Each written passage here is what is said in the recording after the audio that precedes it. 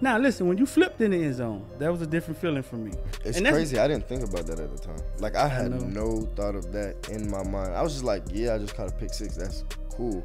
But I thought nothing about me diving. Because, like, I would mess around and practice like that all the time. Like, if I ever caught a pick, I'm running to the end zone, diving in the end zone. Like, so it was just normal to me. And then after the game, I was getting an interview, and someone was like, yeah, your video's going viral. I was like, oh, for real. No, you was viral. I Like, was it's part cool. of it.